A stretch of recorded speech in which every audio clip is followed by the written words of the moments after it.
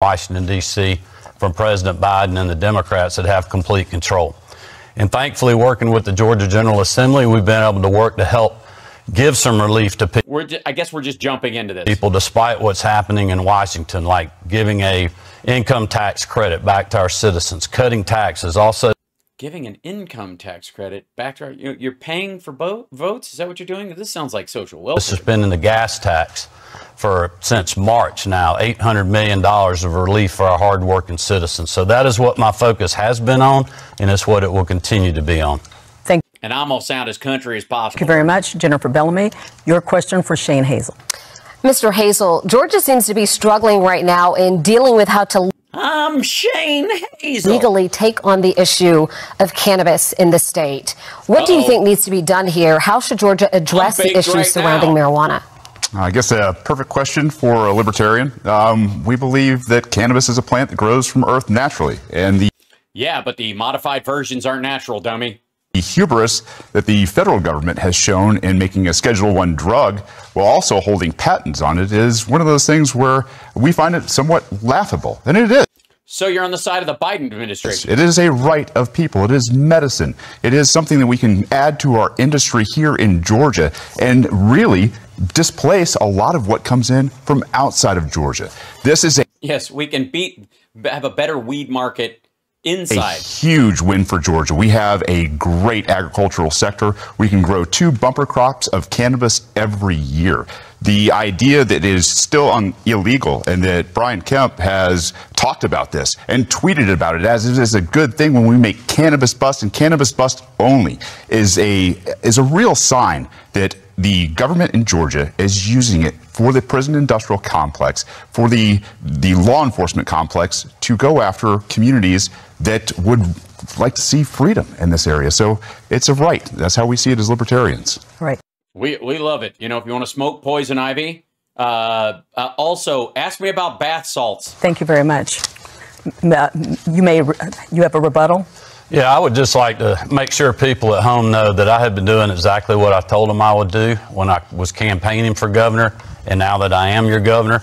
We have been going after street gangs and drug cartels. So the things that we're tweeting out there is when our great men and women in law enforcement are making drug busts, not from recreational users it's a plant. And other things. It's a plant. But that's what so are poppies, dummy. My focus is on. All right. Thank you very much, gentlemen. Greg, It's a please plant. ask a question of Stacey Abrams. Yeah, Ms. Abrams, in 2018, you didn't concede defeat to Governor Kemp, and you talked to systemic problems with the state's election system. This election, do you commit to accept the outcome of the vote, regardless of what it shows? And do you stand by your use of words like rigged 4 years ago to describe the state's election system? In 2018, I began my speech on November 16th acknowledging that Governor Kemp had won the election. I then proceeded to lay out in grave detail the challenges faced by voters under his leadership as Secretary of State, including the 10+2 who were arrested in Quitman, Georgia, because they had the temerity to use absentee ballots. I told the story of students who were denied access to the right to vote, even though they had duly registered. 80,000 complaints had come in by that day, and it took 4 years of federal investigation in a lawsuit that was the longest running voting rights lawsuit in the state's in recent history that proved us right. Now, we didn't win every single claim, but we forced massive changes to the election laws. And unfortunately, Brian Kemp and Brad Raffensperger have decided to restore their greatest hits. Just today, a homeless woman was denied the right to vote in Forsyth County because she did not receive a provisional ballot because she had been challenged. As governor, I intend to stand up for the right to vote. I will always acknowledge the outcome of elections, but I will never deny access to every voter, because that is the responsibility of every American to defend the right to vote. Thank you. Brian Kemp, rebuttal, 30 seconds. Well, I would just say that Ms. Abrams is going to do a lot of attacking of my record tonight because she doesn't want to talk about her own record. In 2018, in the governor's race, we had the largest African-American turnout in the country. She said that Senate Bill 202, our Recent Elections Integrity Act, what we passed 2 years ago, would be suppressive. By the way, Georgia has a lot of African-American people in the state. Just saying. Suppressive in Jim Crow 2.0. Just this past May in our primaries, we again had record turnout in the Republican primary and the Democratic primary. In Georgia, it's easy to vote and hard to cheat. And I'd like to add just a second here, as a libertarian. 30 seconds for you. Although you will push for people to have access to going to the polls and voting, you're not pushing ballot access. This is a huge oppression for people like the third parties, the people that want to get their people on the ballot. We have, I think, 20% Democrats, 20% Republicans in the state of Georgia. That leaves 60% of people in Georgia unrepresented by ballot access laws that both of them support. 30 seconds, Ms. Abrams. Actually, to correct Mr. Hazel, I co-sponsored legislation to expand ballot access because I agree with you that third parties should have better access to the right to vote in the state of Georgia. I co-sponsored it with one of our independents in the state legislature. But let's be clear about ballot access and voter access. Brian Kemp was the Secretary of State, and he has assiduously denied access to the right to vote. We know that the right to vote is the only way that we can make the changes we need in the state, the only way we can make the changes we need in this country, whether it's access to the right to an abortion, the ability to take care of our families. We need a governor who believes in access to the right to vote and not in voter suppression, which is the hallmark of Brian Kemp's leadership. Thank you very much. We're going to move on. With all due respect, I was called out. I would like to just the record reflect, it's my time as Secretary of State. I'm the person that created the online voter registration system in this state, where any Georgian can vote, register to vote 24 hours a day, 7 days a week. So for someone to say that we have been suppressive in our state when we've seen turnout increase over the years, including with minorities like African Americans, Latinos, and others, is simply not true. And again, Ms. Abrams is going to lie about my record because she doesn't want to talk about her own. All right, we're going to move on here. And that's the case. We're going to move on here, Mr. Hazel. Jennifer, your question for Brian Kemp. Governor Kemp, several hospitals and medical centers across the state have announced or gone through with plans to close their doors, leaving a gap in care and a reduction in services at a time when our healthcare workers are already suffering from burnout, from increased demand and workloads. Many are now facing care that will be delayed or unavailable, while our state's capital will soon have only one level 1 trauma center.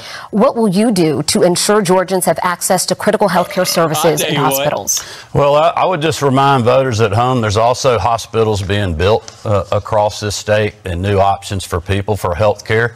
That's right. There's a giant one that goes all the way across the state, like right along the Manson-Nixon line. Look, the AMC situation was something that was thrown on a lot of political leaders, including me.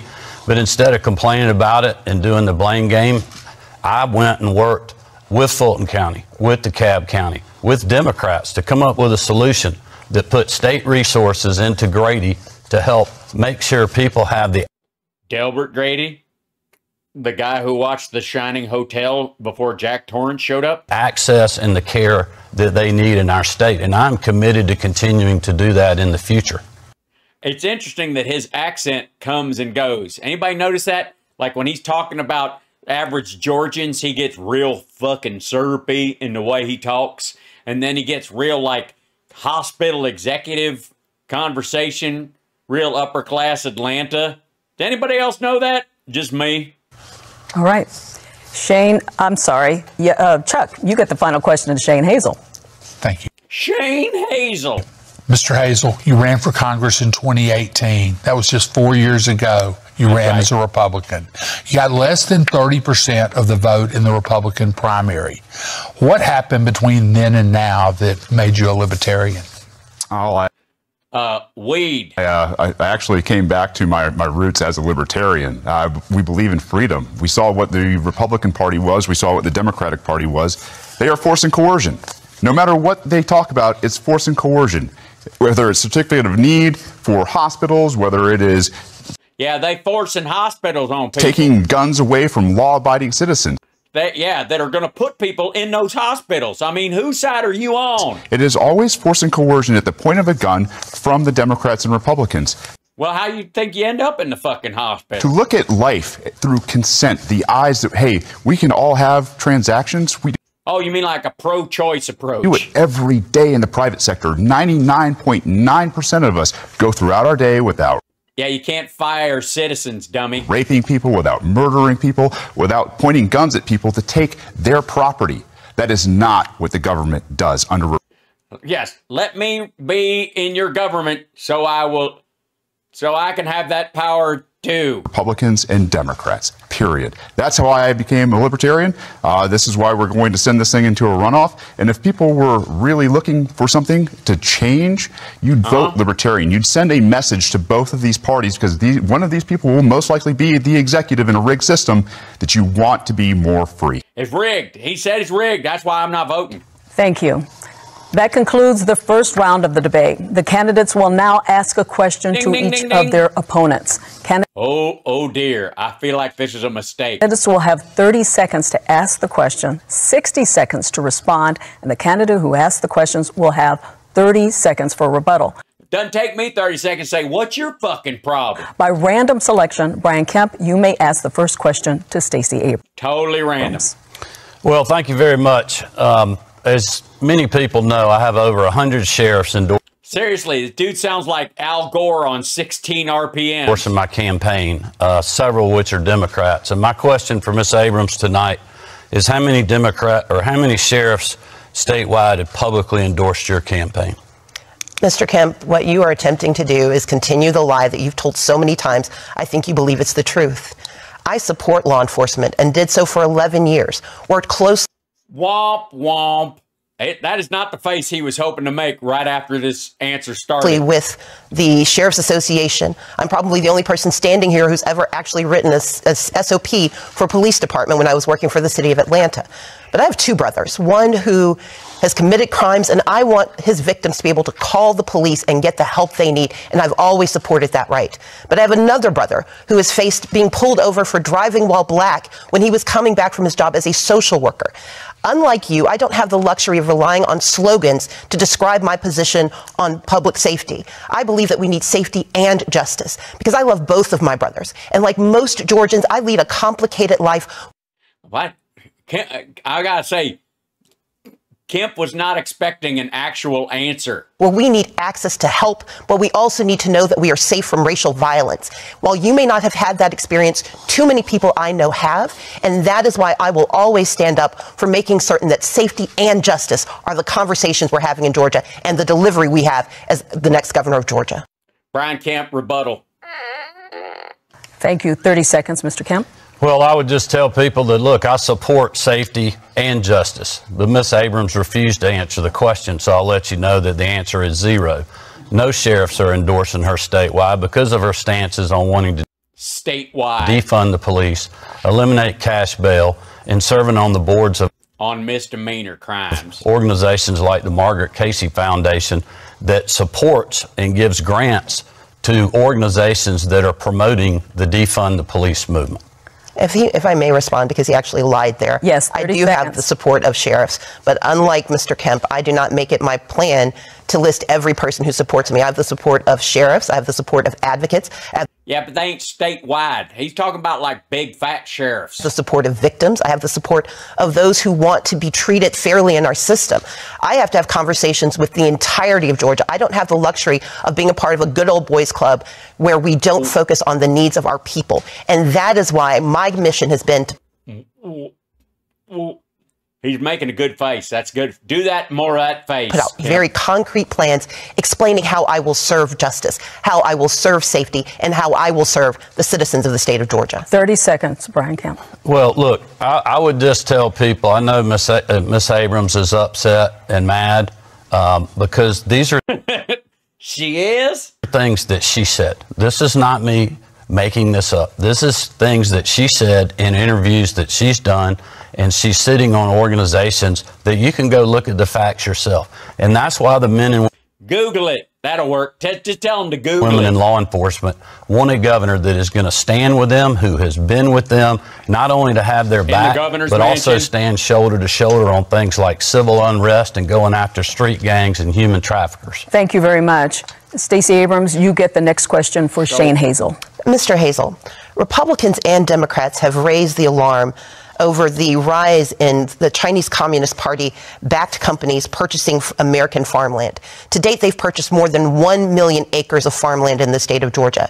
Would you agree with Mike Pompeo that allowing those purchases in the state of Georgia is a sign of madness? And would you be concerned about the national security implications of the Chinese Communist Party purchasing this land with the support of the state of Georgia?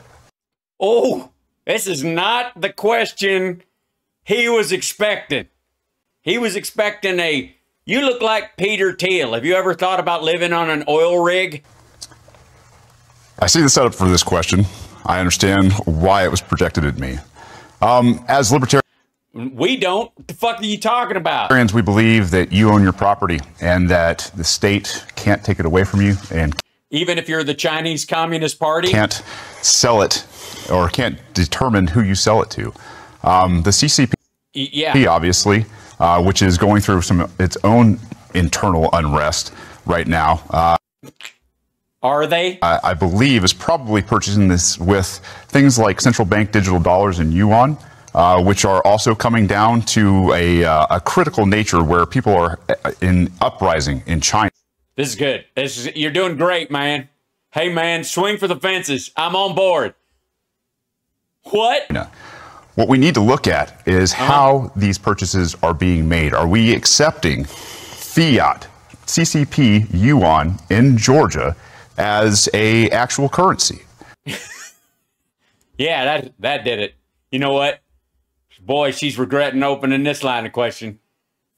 Don't doze off, Stacey. He's going to get something out of this. It's about as good as the U.S. currency, the fiat. Fuck you. Currency that we're about to have hoisted on us in terms of a... Hoisted on this? Motherfucker, you're a U.S. citizen. What the fuck you mean hoisted? Hoisted? CBDC. I'm not going to tell you... By the CBDC? Hold on, the who? Back the fuck up. Wait a minute. We got this long, but what the fuck? We're about to have hoisted on us in terms of a CBDC. I'm not going to tell you or anybody else as governor how... A central bank designated currency? Is that what he's talking about? Hey, shithead, you're running to be a governor of an American state. The fuck? How or who to sell your property to. And I imagine that in the end, the free market will work itself out. Thank you. Yeah, if you want to sell America, if you can buy enough of America to sell it to the Russians, knock yourself the fuck out. That's a winning statement by that dude. You're done. You won it. It's definitely going into a runoff now. Stacey Abrams, 30 seconds. The state of Georgia is watching our farmland be purchased by the Chinese Communist Party. And while that is not normally a conversation that we have, it is something that we should be concerned about. Agriculture is our #1 industry, and Georgia has 13 military installations. The fact that the state of Georgia is working with the Chinese Communist Party, using one of their technologies that both Donald Trump and Joe Biden have warned is very much a national security threat, should be of great concern to every Georgian. This is not about being concerned simply about who's owning the land, but it's about how much access to our information they have because of the state. By the way, hold on 1 second. I need to get somebody else to come in. Can I just say for the record, really fucking smart of her to bring up the CCP land purchase thing to like buffer against Kemp's bullshit, you're a commie stuff that's going to come up. Thank you. Shane Hazel, you may ask your question of Stacey Abrams. Or whoever. Yeah, I'd agree with you. The military-industrial complex is a big problem. It is. Yeah, it totally is. Especially, I mean, the Chinese government's military isn't. They should, we should basically pants ourselves and bend over in front of them. That as good libertarians. And the fact that we have people trying to come here to, I don't know, get a backdoor into our military.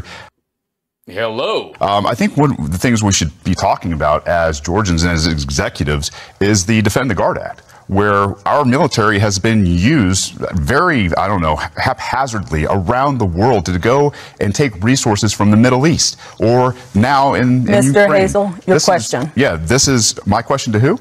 To Stacey Abrams. We've already switched gears. Yes. Oh, God. She was responding to your response. She got 30 seconds, stupid. And then they told you it was your turn.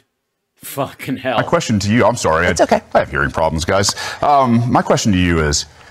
Okay, well, he's got a disability, and we'll treat him as such from this point on. And sorry to hear that. I mentioned CBDCs. Or he's just talking out of his ass. As the executive of Georgia, when we come into a CBDC from the Federal Reserve, will you, as the executive, accept this CCCP-style currency? U.S. dollars? You out of your fucking mind? What do you think, George is going to get paid in gold coins? What are you, John Dick? I believe that the conversation about currency is a complicated one. And part of the challenge we have is how this currency is transmitted, the very real security threats with digital currency, the hacking and mining of that digital currency should concern all Georgians. As the governor of Georgia, I will work very closely with the Federal Reserve, but also with the innovators and the entrepreneurs who do see an opportunity. But before we take a step forward that could put us at risk, our responsibility is to understand the complexity of what is happening with these transactions. And as exciting as it is, we also know it's deeply problematic when we do not have the adequate safeguards in place. That's one of the reasons I've raised concerns about WeChat and about he's talking about cryptocurrencies and digital payments for shit. Purchase of farmland. But what we know overall is that we need a governor who's conversant in these issues, who understands that, for example, in the state of Georgia, we have access to $3.5 billion in American currency that could be delivered tomorrow to save our hospitals and to save our lives. But our current governor has refused to accept those dollars. My intention is to do what's best for the state of Georgia every single day. Thank you. Shane Hazel, you get a 30-second rebuttal. Yeah. Oh, this is going to be good. Working with the Federal Reserve, who's got us into the mess that we are in right now. By what? Printing Because money? of a centralized fiat currency. So you're just not going to use dollars? It will be absolutely worthless. They will be dangling carrots in front of the governor, in front of the executives, in front of the legislature to do exactly what their mandates are. If they are mandating that they take the property of people, then they will do it. If they want to invade your homes, your privacy, your businesses, they will do it because of CBDCs. All right. Stacey Abrams, please ask your question to Brian Kemp. Absolutely. Mr. Kemp, What's your fucking problem? under your leadership, there is currently a 100-year gap between minority-owned businesses and majority-owned businesses.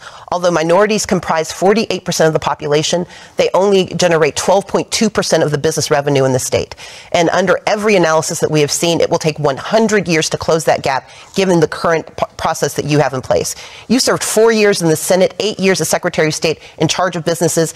You served 4 years as governor. What are your concrete, specific, targeted plans to decrease and... Shit, I must turn on country accent, deep country accent, go full Savannah. Address the racial equity gap currently facing contracting and purchasing for minority-owned businesses? Governor Kemp?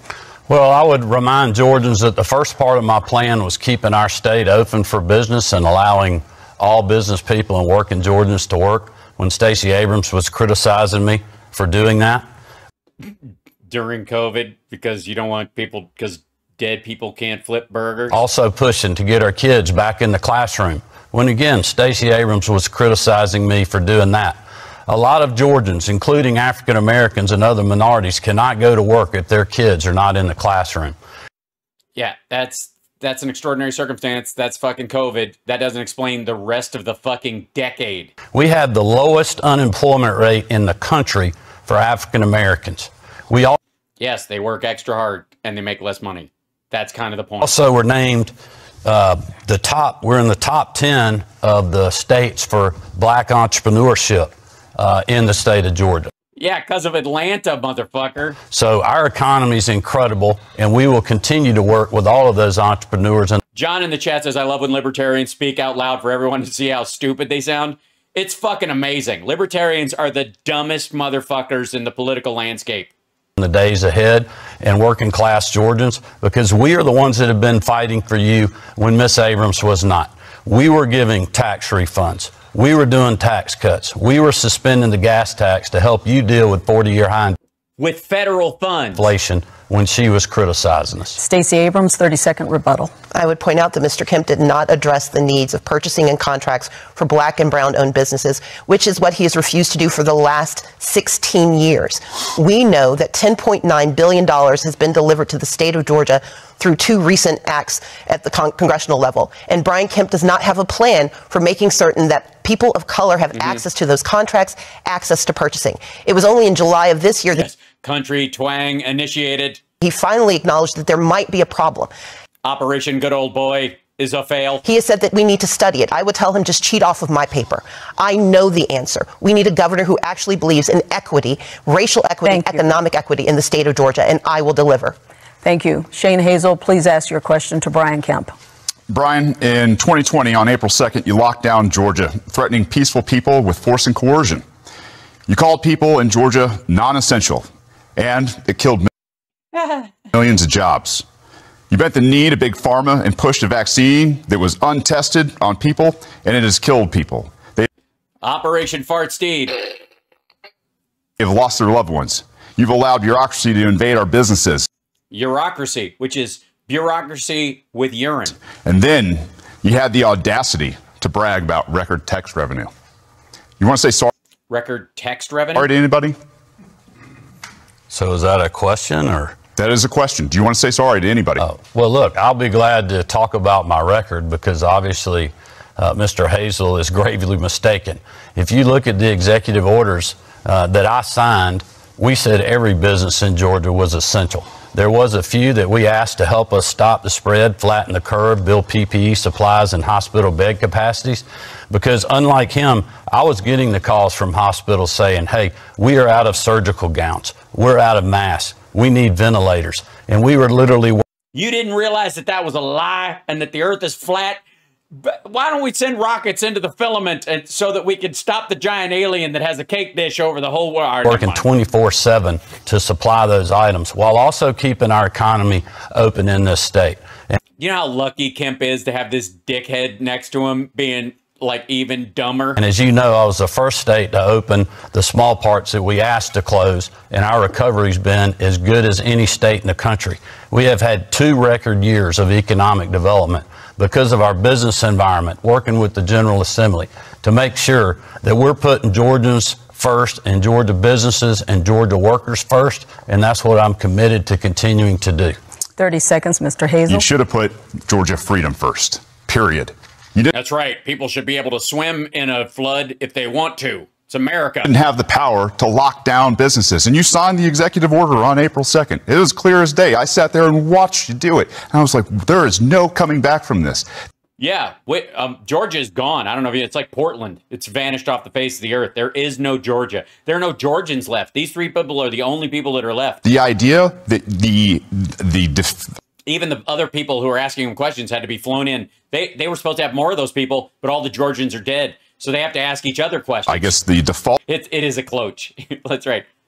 ...was fight the cloach. ...to lock down Georgia instead of trusting Georgians with their freedom to pass an infectious disease to their neighbor. Adapt in a time of very changing circumstances, I think is a tyrant move. And I think the left and right are fascist and communist socialists, whereas we're talking about real liberty, trusting Georgians with those decisions. Thank you, Mr. Hazel. Brian Kemp, you have the final question in this round for Shane. Three-piece suit, no tie. Really, dude? Really? Shane Hazel. Well, I would just ask Mr. Hazel if he supports the things that we have done because we were open and Georgians were working and we've had excess revenue. So instead of doing big government... That's our tax money. Okay. Yeah, no, I don't support it because here's the thing is when we get to that point, when we talk about what you're doing... ask my...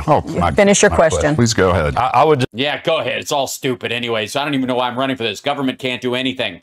Also, by the way, understand that this dickhead is going to be siphoning MAGA votes from this dickhead. That's why he's like, I'm going to force a runoff. Stacey Abrams is going to be in the lead of that runoff. Just say, do you support the tax cuts we've done, returning $1 billion of taxpayer money and suspending the gas tax for Georgians to help fight? Dude, don't be an asshole. Ask him if he thinks fentanyl should be legalized. Just get it out of the way. What do you mean ask him about tax cuts? Motherfucker, he doesn't believe in taxes at all. Through 40-year high inflation. This is how dumb Kemp is. And bad domestic energy policy. Georgia, I hope you hear me when I say libertarians think taxation is theft. It's your... Right, it's fucking stupid. It's your money. If you want to build a road, fucking do it. Money, it's your property. If you want a bridge, Get a fucking hammer and nail, motherfucker. You should be able to determine what you do with it. I don't support the fact that you haven't ended qualified immunity. I don't support the fact that you haven't ended civil asset forfeiture. I don't support the fact that you haven't ended the drug war. You haven't ended nonviolent crime. You hadn't Why haven't you ended nonviolent crime? Why isn't that a priority? And do you consider tickling violence? Cash bail. You haven't ended no-knock raids. You haven't implemented community review boards, and you haven't banned blacked-out cop cars that go after people for more money. It's blacked-out cop cars going after people for more money. Yeah, dude, I wish you people knew. You mean undercover? ridiculous. De-escalation by the executive to leave peaceful people alone in the state of Georgia. Yes, I'm running to governor so that we don't have a governor. That's my message to both of you, to everybody in the state who wears a badge. Stop going after peaceful people. Yes, wait until they're violent. Don't arrest them until after. Even if you can stop them in the middle of a murder, let the murderer finish and then arrest them. Mr. Kemp, 30-second rebuttal. Well, that's simply not true. As Georgians know, I have followed the laws and Stop answering him like he's a legit person. That's, ladies and gentlemen, this is what's called a gish gallop. This guy doesn't, nor could he actually implement any of those things. This is a farce. The Constitution of this state, and I ran on going after Captain QAnon ball over here. Criminal street gangs, because I knew there was an issue in our state when other people wouldn't even talk about it and the media wouldn't acknowledge it. And you look at the amount of fentanyl that's coming across the southern border because of bad border policies from and this guy wants to legalize it. Just say that.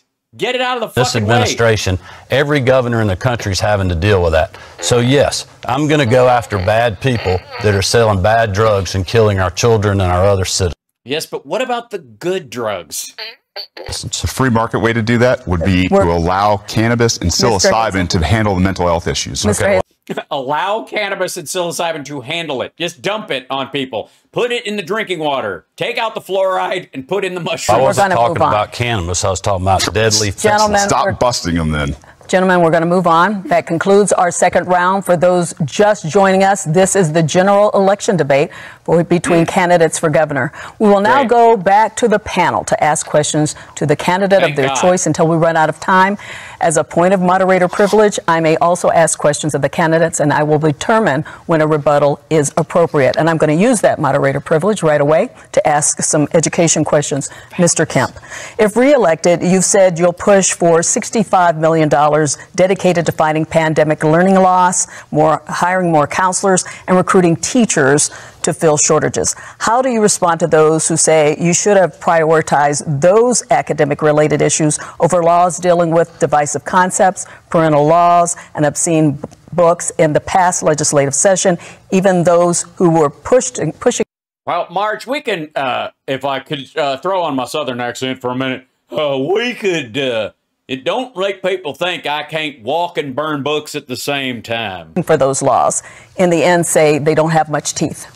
Well, look, we have been pushing for those things. You can talk to school superintendents around the state. We have worked with them really over the last year and a half, 2 years on learning loss. We've been keeping debt, gas prices down in school heating by burning books on a giant bonfire to keep students warm. Do you want students to freeze to death during summer school? I don't think so. And working with our superintendents and other education groups, we passed 2 different pieces of legislation dealing with the teacher pipeline, which is getting more teachers into the system. Our plan is working with higher education, including our HBCUs and others, to make sure we're getting more of the right people and more of them in the classroom to help mentor our children. This is really just the next step. Did he say mentor or mental? In the process, we are funding K through 12 education in this state more than we ever have per pupil, ever. And that's coming off a recession during the middle of a global pandemic.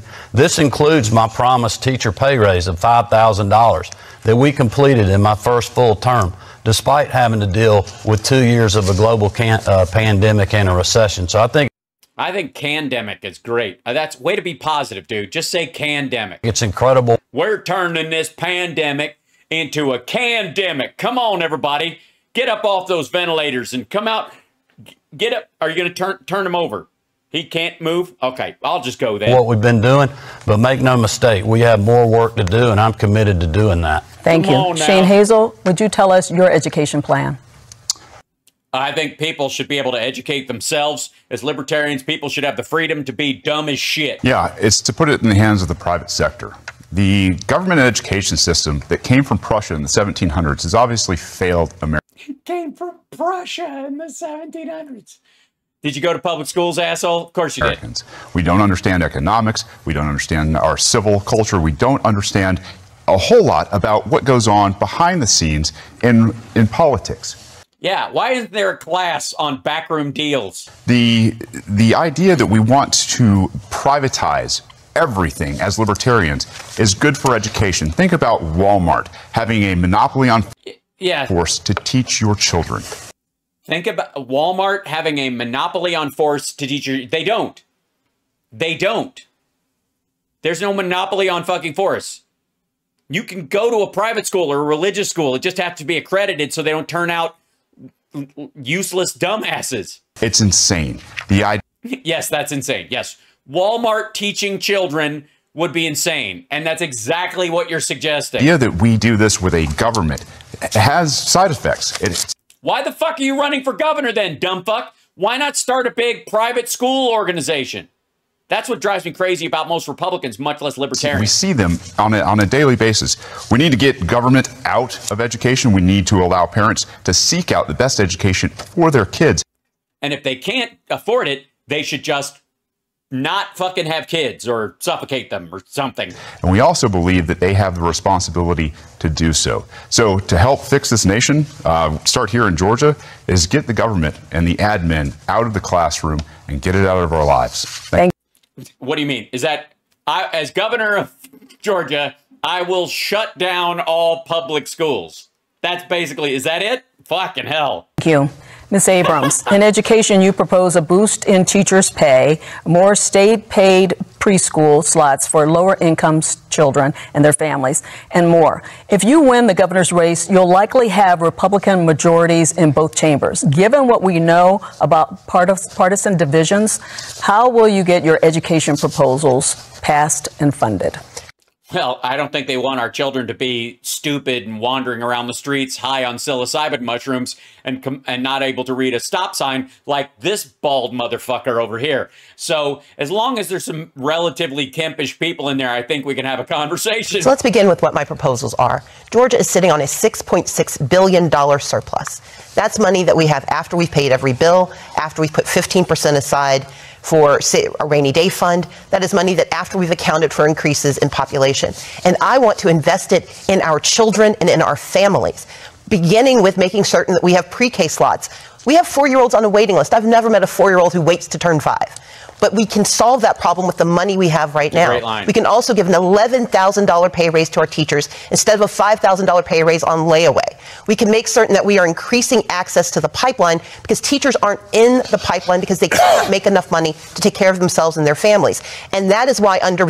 Please tell me the libertarian dude just did a bong hit and is coughing because this governor, we have a 67% retention rate. Any other CEO who lost more than 30% of their workforce would be fired. And that is why my plan is to use the resources we have today to plan for today and tomorrow. We've got the money, and we have economists in Georgia and national economists who have looked at my plan, and they say it works. Check my plan out at StaceyAbrams.com. Check my math. It works. Thank you. 30.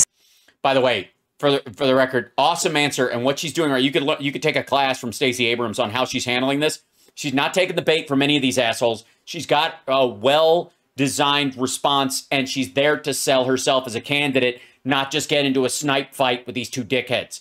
It's really smart, and it points to somebody who'd be a really good governor. Seconds. Yeah, I'd just like to let people know that, look, my plan is to use the revenue that we have because we've been open. If Stacey Abrams had been your governor over the last 4 years, you wouldn't have that excess revenue because she wanted the state to stay locked down and criticize me when I opened it back up. Yeah, and what's she going to do when the next pandemic of a century comes along in 65 years after we've got RNA vaccines? Fuck. We have, in fact, been using this revenue, and will do so in the future, to do another income tax refund and put the money back in your pocket. We're also going to do a property tax relief grant, one time, that helps you with rising property values and he's talking to you, CCP. Rising property taxes that the counties are not rolling back. Thank you very much. If I may respond, because 30 seconds. This is going to go back and forth between the Democrats and the Republicans. If they keep attacking each other, I'm going to say we've got to move on. Ms. Abrams, 30 seconds. For Mr. Hazel, we've got to move on. We're not going to be excluded from this. I'm not we? Who's we, Mr. Royal We? Excluding you, but he did refer to her, so we are going to have her speak. Yeah, the rules apply to you. Unfortunately, that's anti-libertarian. This is anti-freedom. Rules in and of themselves are a fucking mistake. Speak first. That's why I want to be governor, so I can eliminate all government activity. You're going to take money and property from people that don't even attend your schools because they don't agree with them. We want to move on. Ms. Abrams? I want to point out 3 things that were inaccurate. One, I urged caution because any leader should privilege the lives of those they serve. 38,000 people died in Georgia. We have one county where 1 in every 100 Hancock County residents perished under this governor. And so, yes, I urged caution. But I also urge good math. We have the money in our accounts to do what is right. Money not delivered by Brian Kemp, money delivered by federal Democrats, and money that is delivered by hardworking Georgians who have generated the surplus, and they deserve investments in their lives. And the income taxes that we keep hearing about, 50,000 people are getting $500 million. The rest of us are going to see $193. Thank you. That is not a good return on investment. Shane Hazel, 30 seconds, please. It's stolen money. All of it's stolen money. Yes, taxes are useless. We need to shut down the federal and state governments so that get a promise from the Chinese and the Russians and the Saudis and the Iranians and the Eastern European former Soviet socialist republics to do the same thing. From people who have property. The fact that we have property tax in America has got to be one of the most un-American things I've ever heard of. There are a lot of us at homeschool because we don't believe in the government school You sound homeschooled, I'm just saying. System. And we are still fleeced every year to the tune of thousands and thousands of dollars. Yeah, because if you have a business, you benefit from the other people who don't and don't have time or the ability to homeschool, you privileged prick. So they, the reason you don't die driving through regular intersections all the time is because people can read and they were taught by the state. To pay for a broken school system that we don't agree with. That's both of you guys. You benefit from it all the time. Just because you take something for granted doesn't mean it's granted in the first place. Sorry. With all due respect, Ms. Abrams called me out again. All right. About these 30 seconds, and then we really are.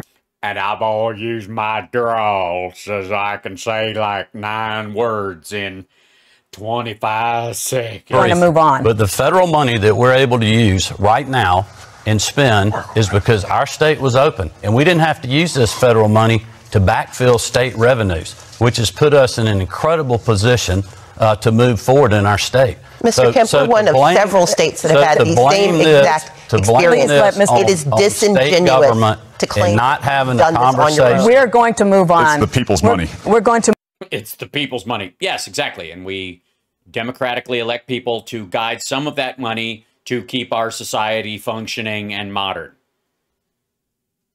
Move on, gentlemen, and Ms. Abrams. Greg Bluestein, you have the next question. Ms. Abrams, I want to go back to one of Donna's underlying questions, which is the how issue. Absolutely. You've staked out dozens of policy proposals that would have to win approval from lawmakers, including Medicaid expansion, including several of the proposals you outlined here today. But it's highly likely the legislature will remain in Republican control. Yes. How are you going to win approval of these? Spherical man, yeah. Mr. Sovereign Citizen is throwing off Andrew Tate. I guarantee he watches all those measures when in the face of staunch Republican opposition.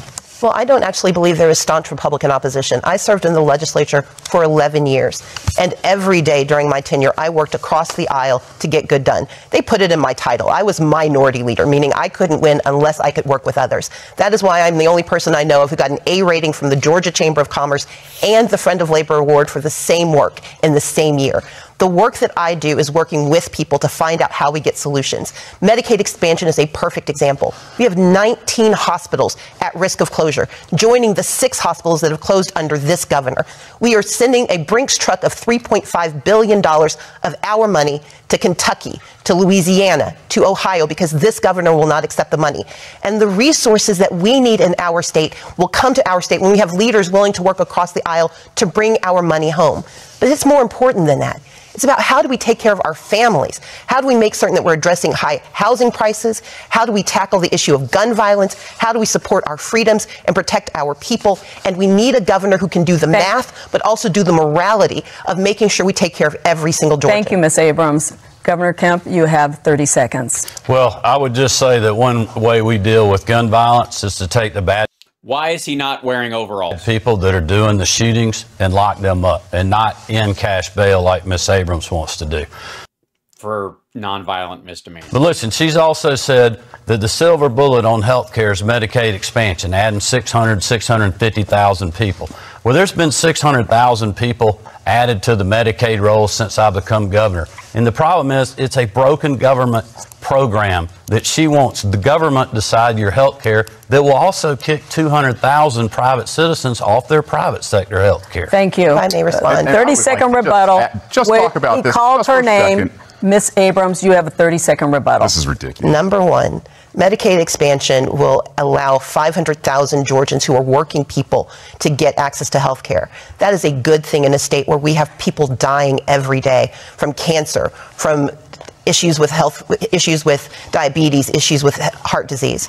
But number two, the 600,000 people that he references who are on Medicaid, they are put there because of the public health emergency. And when that ends, they will lose health care, which will add more people. Yeah, that is true. Who are on the streets unable to get health care. Under this governor, we've lost 6 hospitals. We have ambulance wait times that are excessive, and our people need relief, and they need their... Meanwhile, the libertarian guy goes, you shouldn't be waiting for an ambulance. You should get up and walk to the fucking hospital like an American. I would like to wait. We want to give our panelists a chance to ask more questions. So, Chuck Williams, it is your turn to ask a question, Mr. It's insane. Governor, the Democrats have controlled the U.S. Senate for 2 years because Georgia shifted from 2 Republicans to 2 Democrats in January of 2021. One of those seats was held by Kelly Loeffler, a person you appointed to that post. She then lost to Senator Warnock. Do you wish you had made a different choice when you selected Kelly Loeffler? No. Well, no, not at all. I mean, I was like, what the fuck is he gonna say? Excited about her candidacy. I know she worked extremely hard. It was a very challenging environment in 2020. And I think it goes to the point that in 2020, watching that election, I learned a lot of lessons. You know, a lot of the things that we haven't been doing with the ground game from a political perspective, we are now doing. Yeah, we thought it'd be just enough to stop people, the other side, from voting. We got to push to start voting on our side. Ensure that when we're campaigning, that we're making sure what we know the differences are with the candidates, but also we got to be for something. And what I'm for is doing another $1 billion tax rebate, for doing property tax relief grants, for continuing to strengthen rural Georgia and run rural broadband like we have been doing, that we started this. Fuck you, rural broadband. That's Biden's program, you dick. Program long before the pandemic hit. Doing economic development projects where 74% of the investment of over $30 billion over the last 2 record years is going to rural Georgia. Over half the 80,000 jobs that are going with those projects outside the 10 metro counties in rural Georgia. And I'm committed to doing that in the future. Mr. Hazel, if you would like to have 30 seconds, you may. Thank you very much. The state of Georgia... The problem is that we've got a government at all. Needs a governor who understands econ. The $200 trillion of unfunded liability in this country, as a veteran, understanding that we have a veterans health care system that is in shambles. They treat you as a liability, and they will throw pills at you every chance they get. They won't actually address your health. There is no way on earth we're going to expand that to the rest of the 99% of the country. It's a fairy tale, and it doesn't exist. That's why the economy is collapsing, because they continue to print trillions and trillions of dollars. Oh, fuck this dude. And hike interest rates at the same time. Thank you very much. and hike interest rates at the same time. You can't do both, you dumb son of a bitch. That are going to do this. Literally, you don't. That's the whole point. Quantitative tightening is caused by raising interest rates. Oh my fucking God, this guy. People gotta understand econ. Shut the fuck up. Same. Thank you. Jennifer Bellamy, it's your turn to ask. This is so aggravating. This question is for each of you. What do you see as the biggest challenge facing Georgia and Georgians, and how do you think it should be addressed? What will you do as governor to address that challenge? Let's start with you, Stacey Abrams. Gang crime is up. Gun violence is up. Housing prices have skyrocketed. Equity investors they're coming down, though. Have purchased 30% of the homes in the state of Georgia. They're selling. We have 1.4 million people without health insurance who cannot see a doctor when they need one. We live in a state of fear. And this is a governor who, for the last 4 years, has beat his chest but delivered very little for most Georgians. He has weakened gun laws and flooded our streets. He has. By the way, Scott Moore says Shane would have had a better shot of coherency if he took a page out of Perot's book and brought charts and graphs. You can't. They don't allow props anymore, as we found out with the Herschel Walker case. Weakened our privacy rights and women's rights. He has denied women the access to reproductive care. The most dangerous thing facing Georgia is 4 more years of Brian Kemp. We need a governor who actually understands the math and the morality. We need to understand that, yes, we have veterans, like Mr. Hazel pointed out, who can't get access to health care, in part because they're not fully covered by VA benefits and will only get health insurance if we expand Medicaid. We have seniors who are being forced out of their homes because she took his talking point away and hit him with it. This governor refuses to address the issue of housing crises. In fact, he told an audience that he didn't want to upset investors by giving local authorities control over housing prices, letting them address the issues. We need a governor who will do more for more Georgians. I want to give each one of them a chance to answer Jennifer's question. Shane Hayes. The biggest problem facing us is the economy, but to quote the great Tell us how. Rothbard, the man who puts all the guns and all of the decision-making power into the hands of a central government and then says, limit yourself, is he truly the impractical utopian? The idea that the economy isn't the biggest problem that we have in Georgia is because people don't understand economics. Yeah, you stupid Georgian voters, you dumb sons of bitches. These guys don't understand economics from Republicans or Democrats, or else we wouldn't be in the hole that we're in terms of trillions and trillions of dollars. I guarantee this dumb motherfucker has a mortgage. What we need to do is get back to basics, Austrian economics, where we get rid of this cancer that has invaded every transaction that usury we have through a fiat. I don't know what the fuck he's talking about. Rewind that? Yeah. What we need to do is get back to basics, Austrian economics, where we get rid of this cancer that has invaded every transaction that we have through a fiat currency system. Again, what this motherfucker thinks is the governor of Georgia, he's going to put us back on the gold standard? The fuck is he talking about? Creating freedom for everybody in Georgia is the default position. Yes, freedom means having enough gold on hand to make transactions happening. This not more government, not more programs, not more policies, not more point at the barrel. No more. Yeah, the last thing we need is a governor. Barrel of a gun, force and coercion. It is freedom. All right. Brian. What the fuck does that mean? Brian Kemp, your answer to the question. Well, I'm sorry. I'm caught in like a dumb haze. There's a smoke coming off this motherfucker that I don't understand. Can you ask the question again? Because literally that was just fucking gibberish. Since I didn't get a rebuttal after being called out, would just let Georgians know again that my record's being attacked because Miss Abrams doesn't want to talk about her own record. If you look at what the state of Georgia and our First Lady, your governor, she isn't.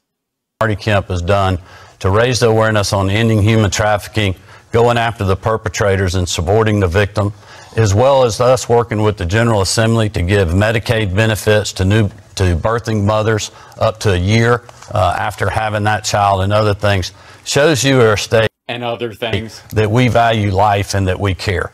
But in the future, my focus is going to be what it was when I opened the debate, and that is helping you fight through 40-year high inflation and disastrous policies in Washington, D.C. How? I would remind you that Stacey Abrams campaigned to be Joe Biden's running mate. She supports these policies that have raised taxes on hardworking Americans and Georgians when they promised they would not.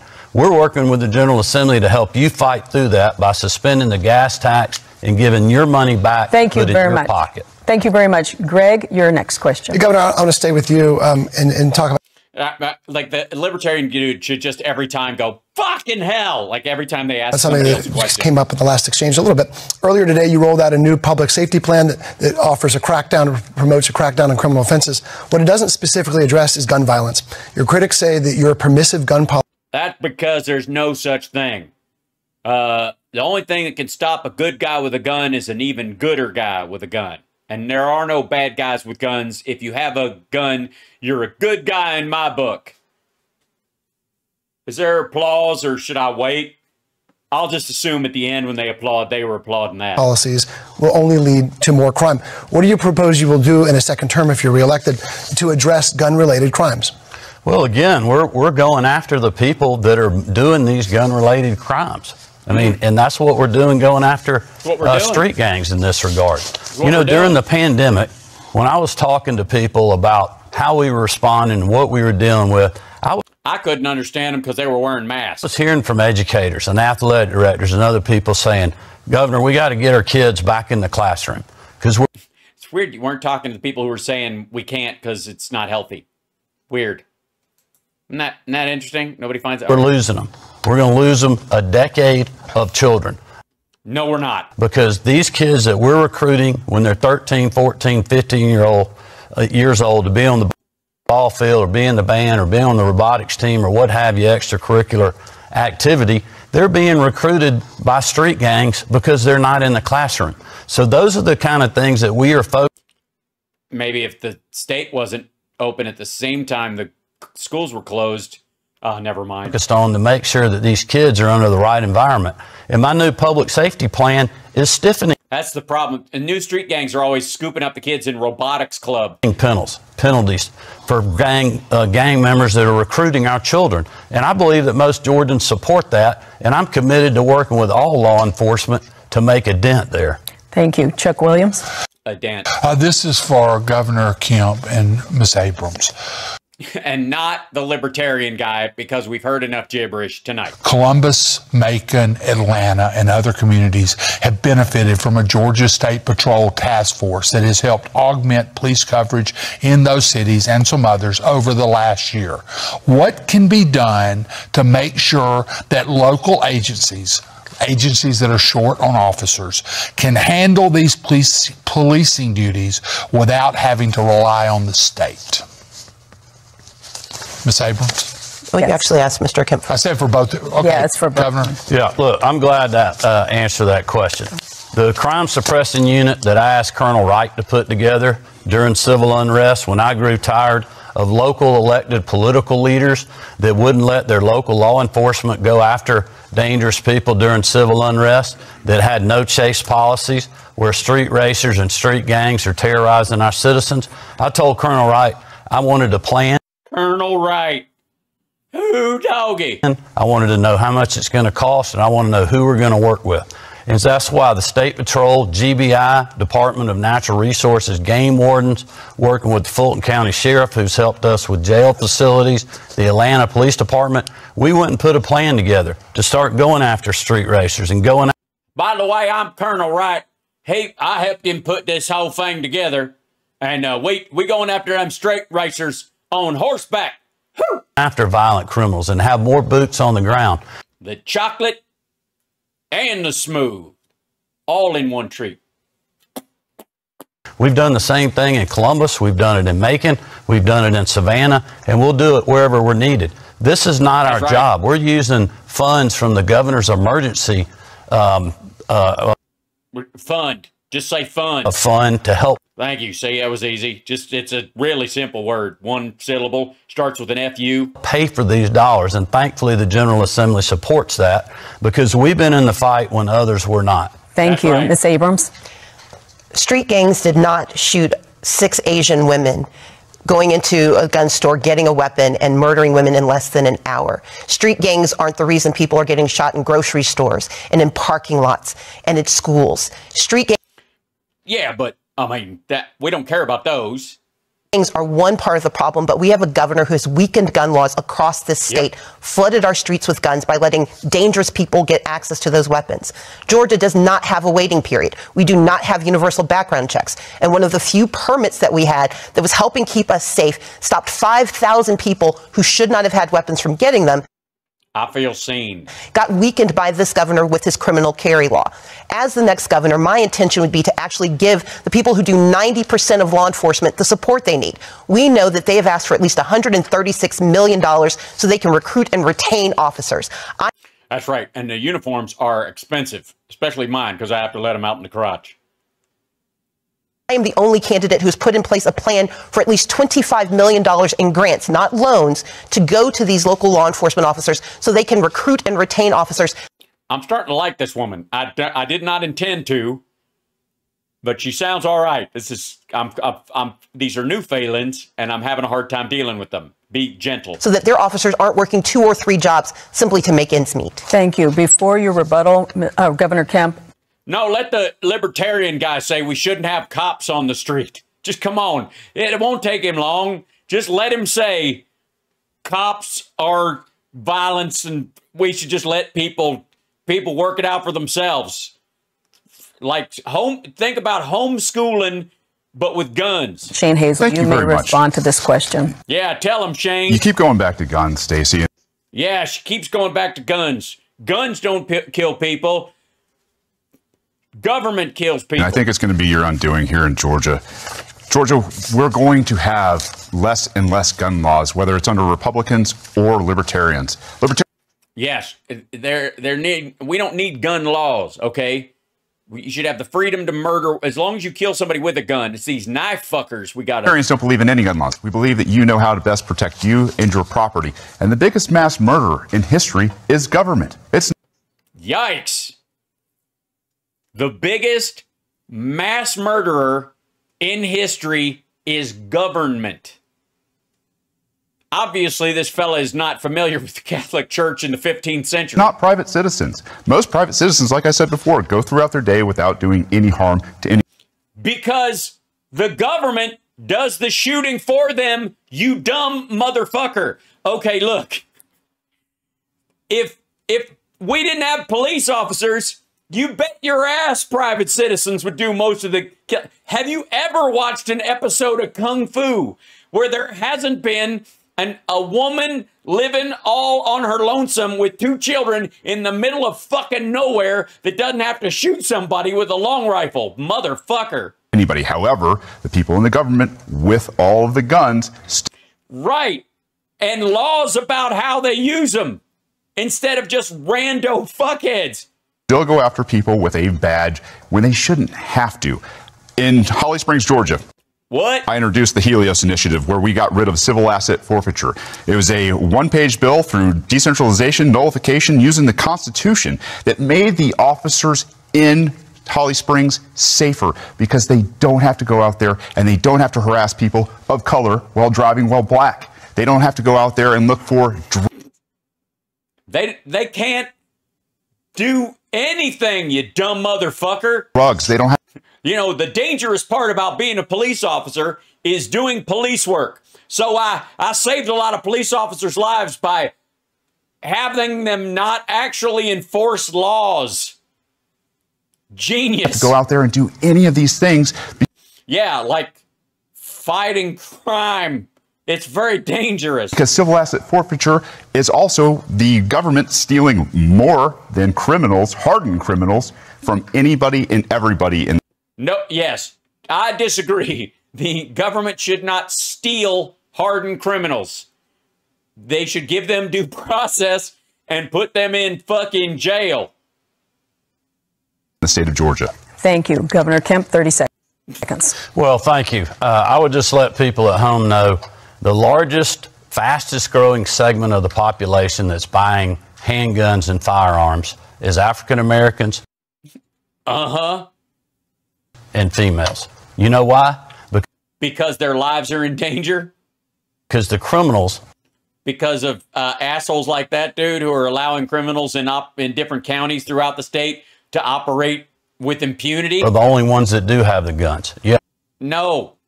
If you dump guns, people are going to have to defend themselves because there won't be enough guns to go around. Oh, have local governments that are holding up concealed weapon permits that are keeping law-abiding citizens from being able from concealing their guns to simply use their Second Amendment right to protect themselves to open fire in Whole Foods parking lots, as they are wont to do, and their property and their families. I will certainly support that. Thank you. Mr. Hazel, may I respond? Yes, 30 seconds. Let's be clear. I believe that we can protect the Second Amendment and protect second graders at the exact same time.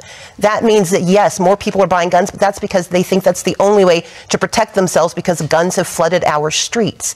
These are communities that want to be safe. They don't want to have to carry weapons. I know how to shoot. My great-grandmother taught me. But I know that the person who is most responsible is the person who holds the weapon. And that is why I will quote Ronald Reagan, trust but verify. And because of the criminal carry law that Brian Kemp signed into law, there is no longer a background check for those who have concealed carry permits. That sound you hear is both of their dicks shrinking. Just in case there was that, you guys heard that kind of sound like like the tiny sound of like a mouse squeal and the twist of leather, like a leather strap. That was the sound of Kemp and Hazel's penis is shrinking. Makes all of us less safe. How are you going to take the guns? Don, if I could respond. How is she going to take the guns? That's a great really question. want to move on. Well, there is a federal background check. There's a federal background check on every individual that buys a firearm in the United States of America. Which shouldn't exist either. So, that is not. The dude's like, hey, we shouldn't even check people. If you want a gun, buy a fucking gun. You're probably going to use it on yourself. Problem solved. Well, the point, I understand, that's not true. I understand the point you're making, but no, dude, you don't. I came in here on your side. Now I'm on hers. I don't know how it happened. It's weird. Again, it's an odd feeling, but I'm okay. The point is, when you buy a firearm, you get a background check. Mr. Kemp, and the libertarian dude hates it, just for the record. Right. None of the laws changed. Mr. Kemp, if you that motherfucker said more tyranny. Purchase a weapon in Georgia through a gun sale or a private sale, through a gun show or a private sale, you're not subject to that. We're going to have to move. But just for the record, no guns were allowed in the room at this debate, and the libertarian dude is still upset about that. Interrupted you tonight. Now I apologize. Candidates, we have. It's a background check. Move on. I'm going to allow Jennifer to ask what's going to be the final question in this round. And it's not going to go to the libertarian dude, and it's going to make him all mad. A study recently showed frustration among our nation's teachers with political interference into education, with issues like COVID-19 and critical race theory presenting additional challenges to a profession that's already dealing with low pay, falling interest, and Please ask the libertarian dude. He'll just say, no public schools, and move on. People leaving. What would you do specifically as governor to recruit, retain, and empower educators for schools across the state of Georgia? Okay, now they're just fucking with the libertarian dude. For each of you. Should I? All right, we'll start with you, Ms. Abrams. And let me again apologize to Mr. Kemp for interrupting. This is a very important topic to me, and I apologize for my outburst. I will say that when it comes to education, we know. And I'm also very sorry that Brian Kemp is a little bitch and can't take it. Can I throw that in there? No? Okay. I'm not speaking on her behalf. That's just my own personal feeling. Teachers are leaving the workforce. We have a 67% retention rate, but 70% of our teachers have said they would not recommend teaching to their colleagues. 67, 70% of that 30%? 70%. So 30% would leave, but they wouldn't take anybody with them. Okay. That is because of low pay, because of overregulation, because of high stress, and because they believe that they are being told to teach to a curriculum that does not reflect the values and needs of our students. When a teacher is told that you have to lie to a child, which is what happened with the divisive language, the divisive concepts legislation, teachers are not being able to teach the whole history of our students. Well, you can't teach from a book that's on fire. I'm just saying, it's not safe. They're not able to tell their children what they need to know. This book is literally burning in my hands up. It's a hot book. It's hot. The shit is hot. As the next governor of Georgia, I will repeal those laws. I will increase pay, and I will make certain that all of our teachers can start and continue through their time well paid and well protected and well supported by the government. Unfortunately, we're running out of time, so only 45 seconds. So, Brian Kemp. Well, I would just say this is exactly why I did the $5,000 teacher It's pronounced exactly. pay raise that I ran on in 2018. We've also done a Parents' Bill of Rights to have parents fully engaged with their schools to make sure that they know what's happening in their kids. Cop out, motherfucker. Quite honestly, people are tired of their kids being indoctrinated in the classroom. But we've also... Where the hell are they supposed to be indoctrinated? At libertarian summer camp? It's just a bunch of people in the woods setting their kids loose. So work with our educators on these pieces of legislation to make sure that they make good common sense. Good old common sense, which is largely uncommon and therefore needs to be taught. But I would also tell you that people are tired of these issues like they're exhausted. Not having fairness in girls' sports and other things. And quite honestly, it's woken a lot of people up. So we got to... He said woke. Continue to have good conversations like we've done. He actually said woken people up, but never mind. With our teacher pipeline legislation. Not to be confused with walking people up, which is very different if you think about it. Like we're doing with helping 9,000 parapros get fully certified to be in the classroom. Thank you very much. Shane Hazel. Parapro? You mean like paranormal psychologists? Oh, dear God. Are Atlanta schools haunted? Film at 11. You get 45 seconds. Your question raises a lot of interesting points. A lot of these teachers, like my own wife, has left the profession of teaching to homeschool, to go to... Really? I'm shocked. Private school, to do something... To start an M. Night Shyamalan-like village. Being outside of this narrative where admin from the federal government and the state government is forcing them to teach things they don't want to teach to test. They can't stand... Yeah, like math and science and not cool things like econ and space stuff. The administration who makes six figures, it is bloated. It has absolutely gotten out of control. We need to nullify property tax. We need to let people get out of the system. We need to... They can buy land in other states. Allow the private sector to work, because before education was put under the thumb of government here, we had some of the brightest, most well-read people in the entire world. That's because the whole fucking world was illiterate. You're talking about the 1800s, you dumb motherfucker. We were one of the few countries that could afford fucking books. And that's what we need to bring back. All right. What the fuck? You're shitting me, right? Come on now. Come on. That motherfucker's... Before we had public education, we had some of the smartest people in the world. Because most people were banging rocks together back then, you dumb son of a bitch. What? Shit. Thank you very much. We are running out of time. So boy, are we. That is all the time we have for questions. Well, then I guess we did run out of time. Each candidate will now have only 40 seconds for a closing statement. That's not enough. That's what you're taking my freedom. And Brian Kemp, you get the first closing statement. Yes, ladies first. Well, first of all, let me thank the Atlanta Press Club for having us. When I ran for governor in 2018, they kissed my rosy red ass. I promised to put hard-working Georgians first ahead of the status quo and the politically correct. I said shortly after being sworn ahead of the politically correct. Oh, you mean polite people? I see. Sworn in. I would work hard as your governor every single day for all Georgians, whether you voted for me or not. Come on. I'm so optimistic about the future of our state. The lowest unemployment rate in the history of the state, the most people working, and sorry. Deanne says, in between the cover and end of Beloved isn't the place for marshmallows and chocolate book s'mores. Yeah, well, that's how we make s'mores. Cook them off a book. Economic opportunity in all parts of our state, no matter your zip code or neighborhood. Stacey Abrams said Georgia's the worst state in the country to live. Well, Marty, the girls and I disagree. Marty? Oh, Marty's his wife. I thought he was calling her Marty all of a sudden. That was weird. I think Georgia's the greatest state in the country to live, work, and raise our children. And that's what... Yeah, you would feel that as the governor because you have a really nice house. Best in the state in some ways. I'm asking for your vote and support to keep it that way. Thank you, and God bless. Thank you. Stacey Abrams, 40 seconds. I, too, want to thank everyone tonight for your support. And I want to point out that Brian Kemp did make promises. He promised to keep us safe, but crime has gone up. He promised to protect us, and yet he's attacked our freedoms.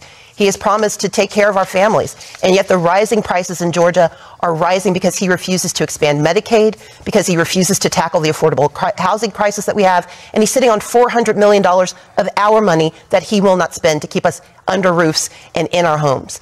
As the next governor, I want us to have more money in our pockets, more protections in our lives, more freedoms in our days, and more opportunity in our communities. I see all of Georgia, and as the next governor, it would be my intention to serve all of Georgia. I encourage you to go to my website, StaceyAbrams.com, and please make a plan to vote, and know that I'm asking you for your vote tonight. Thank you. That was pretty simple, pretty direct. She dropped her website. She got everybody, she motivated to get out to vote. That's part of her fucking brand. Now, the rest of us are all really excited about the libertarian guy whose biggest challenge, I think, is getting people to vote for him to be governor of the government of a state that he thinks shouldn't exist. Not just the governance itself, but of the state borders. Like, you do realize that, right? Like, he doesn't think Georgia should exist. Thank you. Shane Hazel, you get the final 40-second closing statement. This is going to be good. I'm excited, man. Come on. Georgia, you are essential.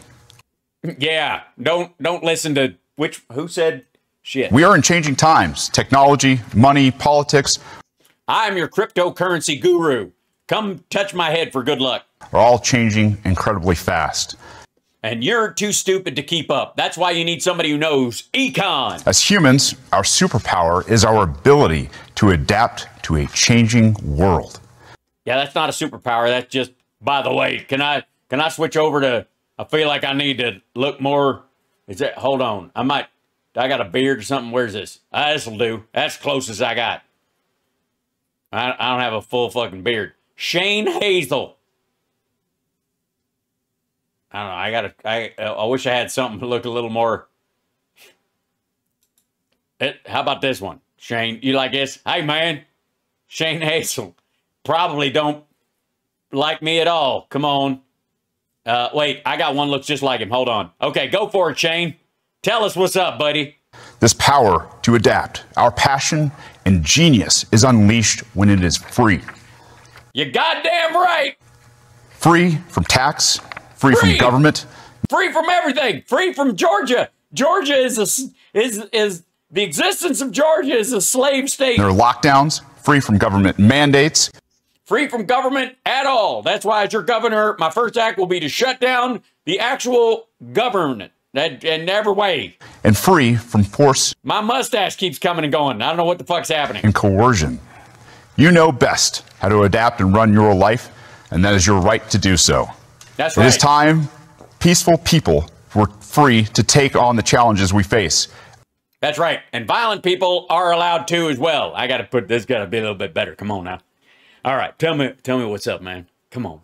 That's right. I'm part of his libertarian club, man. We do this kind of like male bonding butt bongo thing that we do every week. And we all get together. It's like a drumming circle. We all watch Andrew Tate videos and then touch each other on the taint. It's Andrew Tate night at the bowling alley. Our message to the government is simple. Stop existing as a functioning entity. It's time to leave peaceful people alone. If you believe the government is so damn essential, we have to go. I'm sorry. Stop robbing us at the point of a gun and compete with us. That concludes our debate. Hey, shut his mic off. Freedom! We'd like to remind voters that Election Day is Tuesday, November 8th. And early voting has already started. And early voting has already begun. You're welcome. Our thanks to the candidates and to our panel of journalists. We'd also like to thank the Atlanta Press Club for arranging today's debate. Hey, thank you. For more information about the debates they will host this election season, visit atlantapressclub.org/debates. I'm Donna Lowry. Thanks for joining. I'd like to say for the last second that the Atlanta Press Club should not exist. It's forced coercion. They're forcing people to believe in the free press is an instrument of the establishment. This is the Atlanta Press Club debates. Great, man, that was great. I feel like I learned so much. Stacey did fantastic. I thought. Let's just let's just sum this up if we can real quick, and I'll let you guys go. Thanks for joining me, by the way, for the full take on that. I got to say, if you want to learn how to do it and you're thinking about running for office, watch how Stacey Abrams handled that debate. She was masterful. She was on point. She didn't let herself get backed into a corner by any of their bullshit talking points. She even headed them off at the pass. Very smart woman, very effective, really terrific. Go, Stacey, go. Just saying. Just like a fucking boss. Absolutely. That was really impressive. And the other side, by the way, and it was, believe me, there were two halves in this, was Hazel and Kemp, who were basically running for the same voter.